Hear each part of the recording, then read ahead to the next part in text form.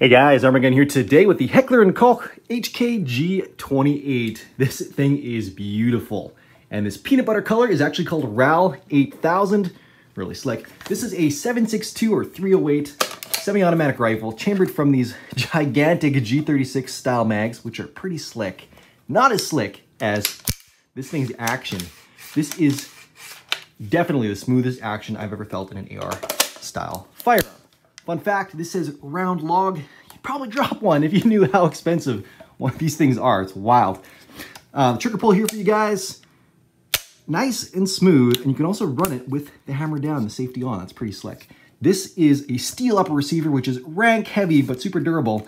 Guys, this is basically the German counterpart to America's Knight's M110 semi-automatic sniper system, which is pretty solid. Topped off with the Schmidt & Bender and a little aim point perched up top. The anti-mirage rail has this cool in flip-up sight.